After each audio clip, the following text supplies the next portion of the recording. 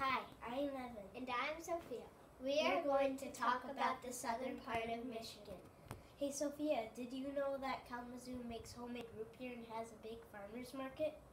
Oh, cool. I love root beer and veggies. Oh, well, let me tell you a little bit about Grand Rapids. Hey, Evan, did you know that Grand Rapids was founded by French fur traders? Oh, that's cool. I learned about French fur traders in school. Oh, well, if you're hungry, Sweetwater and Kalamazoo have donuts ranked top in the country. Sounds tasty. I wish I could have a donut right now. Whoa, look, Evan, it's magic. Donuts! Well, that's all I have for today.